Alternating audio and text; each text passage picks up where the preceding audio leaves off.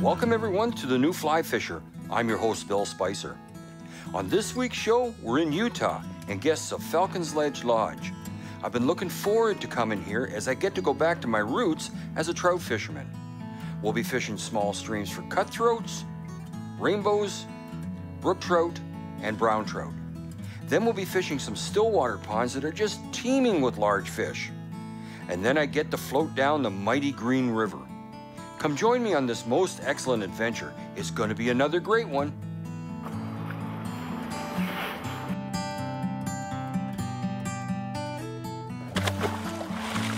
Let him go back to live another day.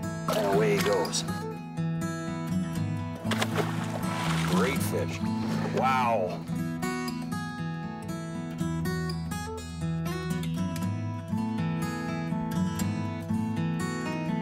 Oh, baby. Look at that fish.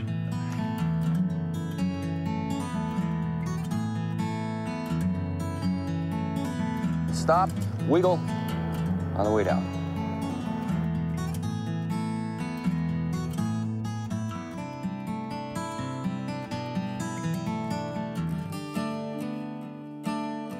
The new Fly Fisher has been made possible thanks to Utah Office of Tourism, Islander Precision Reels, and Orvis Sporting Traditions. On this week's show, we're guests of Falcons Ledge Lodge in the state of Utah. This full-service and Orvis-endorsed lodge is situated on 600 secluded acres of some of the most beautiful country Utah has to offer. With access to 7 different trout-filled rivers in the area and 15 stillwater ponds, Falcons Ledge can fulfill most any need you have. Hosting me on this trip is David Danley, manager of Falcons Ledge. Along with his crew of expert guides, he assures me of a great trip. The first day, David suggested we travel into the mountains and try Yellowstone Creek, a small but very beautiful stream with 4 different species of trout in it. Joining us is lodge guide Brian Eldridge, an easygoing man that's an incredibly knowledgeable trout fisherman. That's a good one. Yeah. You know, he let that thing go by him. Yeah, 9 times. Yeah, that's a bunch of times. Now this, for a small stream, this is a really decent fish. Yeah, another rainbow it looks like. There we go. Well, this is a good fish. Yeah, beautiful. Yeah. Now that, for a small stream, that is a decent fish. Nice little guy. It's all about the experience here. Like, I'm probably in one of the more beautiful places I've been in my life. Catching fish like this on dry flies, this is what fly fishing is all about as far as I'm concerned. Yeah. Stealth, it's almost like hunting. Yeah. It's almost like hunting. Let's get him back in for beautiful fish. a release. And just let him breathe a little bit, and he'll tell us when he's ready to go. When it's really cold water like this, I like it when they're ready to go soon. Yeah. Because that's cold. That was just snow. Woo. Cold on the finners. Yeah. All right. When fishing a dry fly or a nymph, the best strategy is to fish upstream of yourself. Fish see very well in front and at the sides of themselves, but cannot see very well behind them. Cast upstream, and as the fly drifts closer to you, strip the line in at the same pace the current is flowing. This will ensure that you get a drag-free drift and not allow too much slack in the line. Too much slack in the line would impede your ability to set the hook when needed. That's the one I was after. He's a good one too, yeah. Yep, that's a nice one. Let me get over here. Good little fight. Yes, sir. Nice brookie. Very Is nice it a brookie? Yeah, that's a brookie. That's a good That's a brookie. really good brook. Yeah, that's a good brookie. Very nice. Now that's a decent brookie. That's a good Look at that fish. one, yeah. All right, yeah. Oh, I like this. It's like hunting. I've seen the rising fish. He refused me. I went over him 4 or 5 times. He refused it. So I gave him a rest, went on the other side of the run, and then went back to him and he took it. So let's get him back in there. Beautiful. All right. That's a beautiful fish. Beautiful. Look at him sitting there. Now, for the small stream enthusiast, this is phenomenal. You got room to cast here, which is nice. It's small streams, which you got to be stealthful you know, you just can't stomp in on it. And there's lots of fish, and they're willing to take dry flies. That's what I like. Oh. Yeah, I mean, he's in there probably eating midges right now, but we throw a size, 12 PMX over him, and he comes and eats it. Yeah, he threw him a steak. That's what you did. Exactly. You slide he's eating French fries right now, and then wants a steak come by, and he'll grab it. Yep. But this is great. This is stealthful. You got to read the water. Fish each side of your seam. Fish the back eddies especially. That's where I took that fish, was in a back eddy. So you got to cover all the water. Oh, let's try that. Great. All right. What I'm doing, I'm having a little trouble controlling my drift here. Now what I'm going to have to do is I'm going to get out of the water, and I'm going to move a little bit upstream so I can feed the fly down to him so I can get a drag-free drift. Where I'm at now, I get too many currents, and it's just pulling my fly right away from him. I got some active fish here, and I don't want to lose them. Oh, got him. Yeah, ha, ha. That's a good fish, too. Out away. Yeah. Oh, yeah. Beautiful. This looks like a big brook. Yeah, that's what I thought. Thought there was quite a bit of red on him. The main current, this is a big fish. You're gonna have this to is a good fish. Way. Oh, good fish. Beautiful brookie. Wow. Big brookie. Beautiful, beautiful fish. All right, now that is what I call a fish. All right. Well done. This is and a dry fly. I love it. Look at the belly on this thing. Oh, man. Mountain brook trout. All right. Gotta love it. All right. Yes, sir. Beautiful. Beautiful fish. I love brook trout. Just love them. They're a great fish. That's a super brookie. For up here, that's a really... We're talking mountain streams. This is not big waters. This does not hold a lot of big fish. No. This is a bug-fed wild brook trout. Yes, absolutely. They have a short growing season up here. Yes. They only get to grow for 3 or 4 months a year. Really. Absolutely, yeah. And then you're froze over every other time. Yeah, so that's a, look at, he swam right back into the net. I don't believe it. He swam up between your feet, and I just picked up the net to shake it out, and he was in there.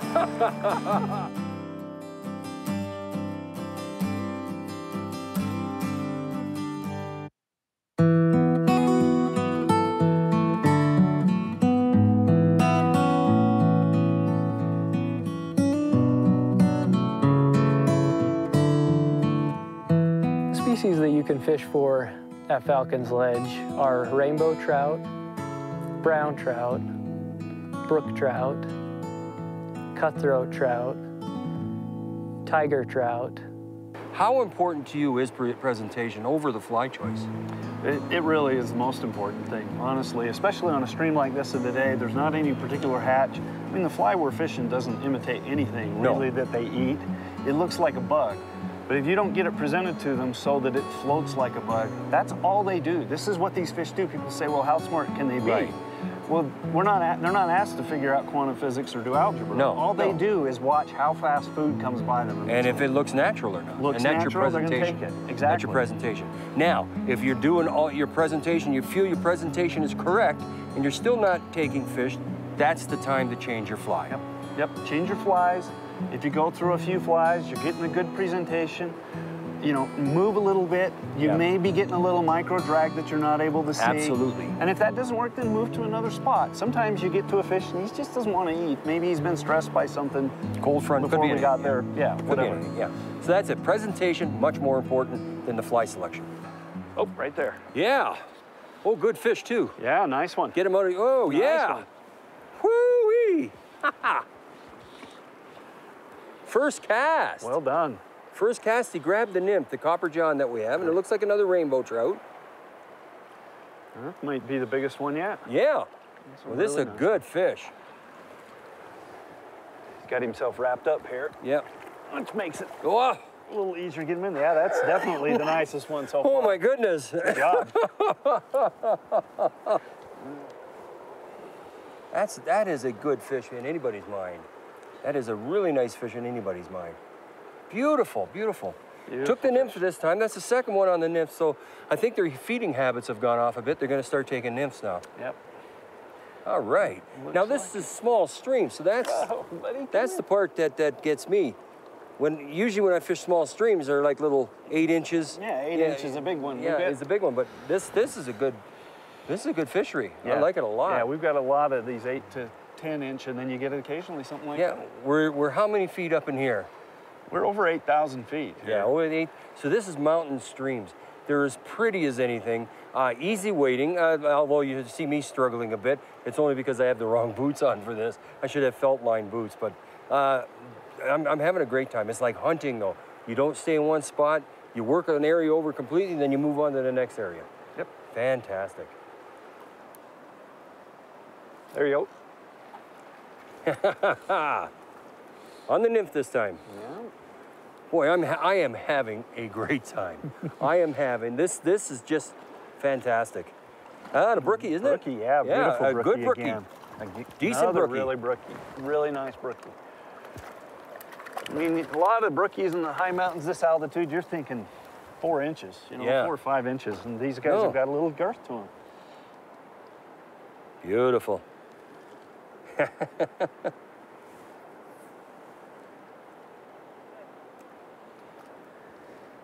Just love those blue circles around the red spots. It's just...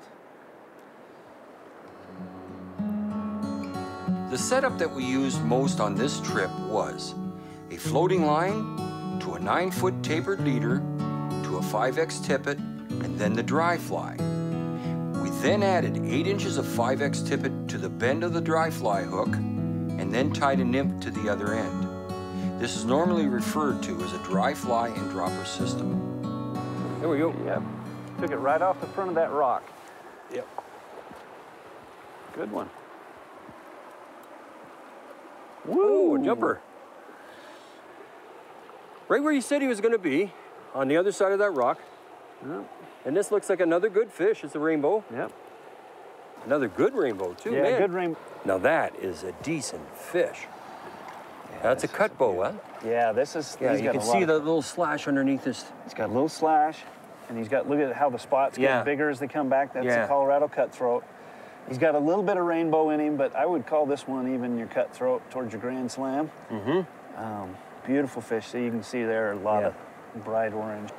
So he's a very pretty fish.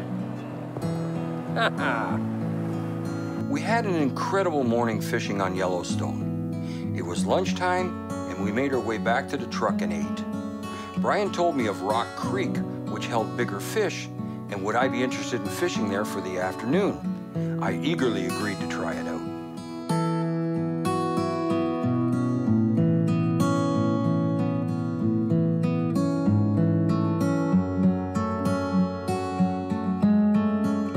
In eastern Utah, there's an abundance of great trout rivers and streams, from high mountain streams with native Colorado cutthroat and wild brook trout to lower elevation rivers with large brown and rainbow trout. And we've built Falcon's Ledge in the center of all of these streams and rivers in eastern Utah so that we can easily access them within a short drive.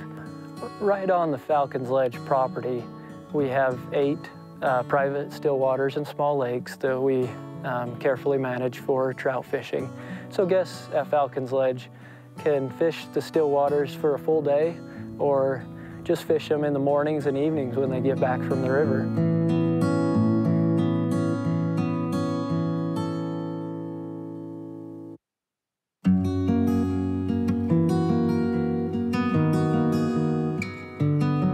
Another species in the area is the Rocky Mountain whitefish.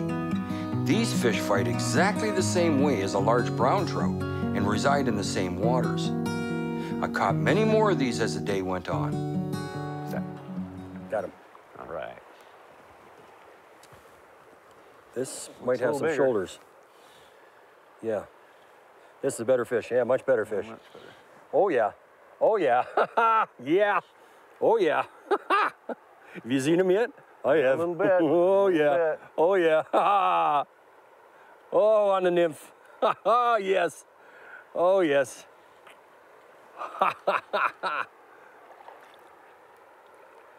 Is it a whitefish? Yep, it's a whitey. Oh, it's a whitey. Okay. It's a big whitey. Not messing around with the whiteys here.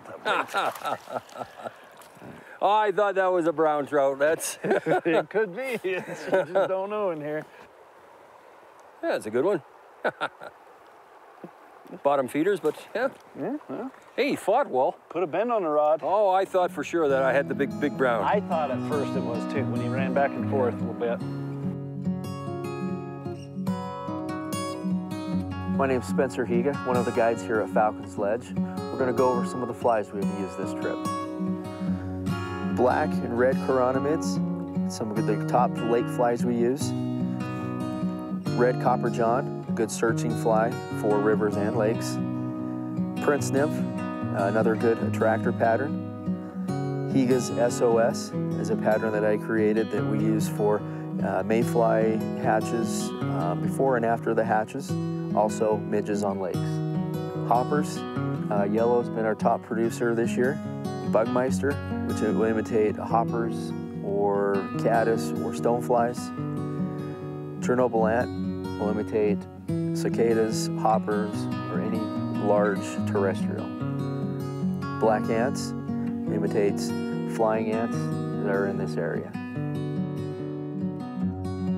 The next morning, we visited some of the many stillwater ponds in the area that Falcon's Ledge has exclusive rights to fish. Joining me was Spencer Higa, one of the lodge's top guides. Pretty hard to see. Oh, there you go. And I got him. Oh, yeah, did he ever take it? Nice, eh? Very nice fish. I was just about to say, it's kind of hard to see, but I think I better get him on the reel.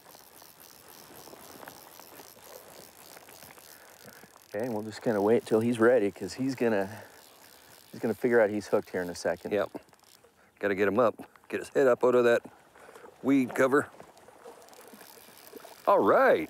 That wasn't too bad, getting him out of the weeds there. Oh, now he's just figured out. He sees you. Yep, yep.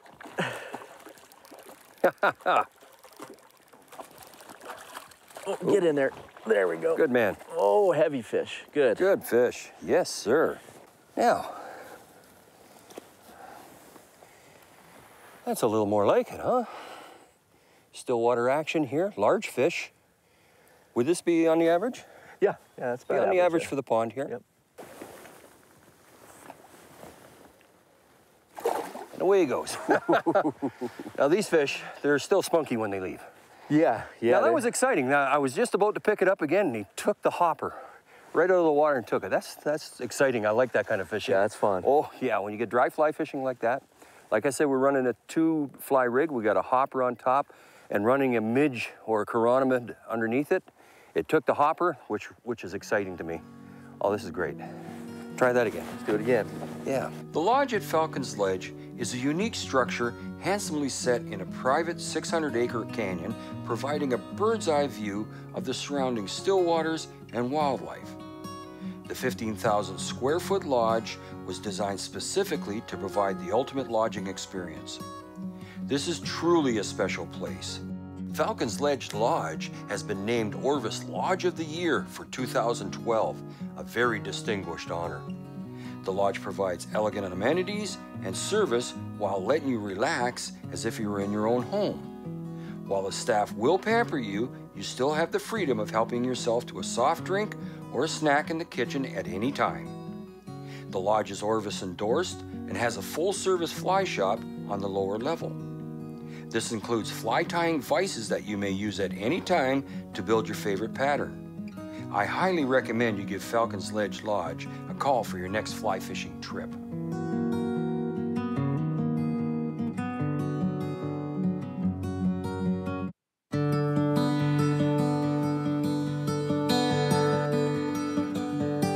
One of the many rivers the lodge provides a service to is the mighty Green River. I've read many a story about the trout here. The water is gin clear and the fishing can be tough at times. We traveled high into the mountains to launch the drift boat. The temperature was quite a bit cooler up there and we ran into a snowstorm. The beauty was stunning and I just had to pinch myself to make sure I wasn't dreaming. Joining me this day was Garrett Sill, another one of the very experienced guides Falcon's Ledge has to offer.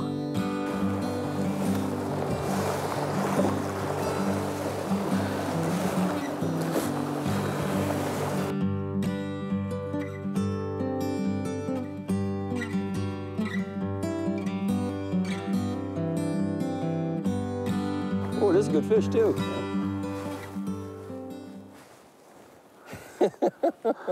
You gotta love it when you see them take. Oh yeah. Well, he's staying down too. Yeah, that's all right. We got plenty of space.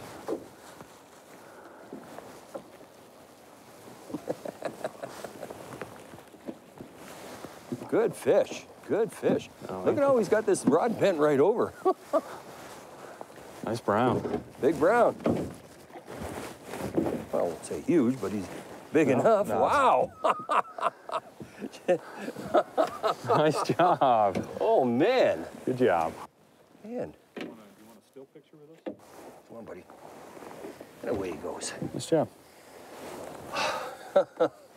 That was fantastic. I seen the fish slowly come up when I said, take it. I seen his mouth open and he actually engulfed the fly. You don't see that very often. No. That is something else. Oh my.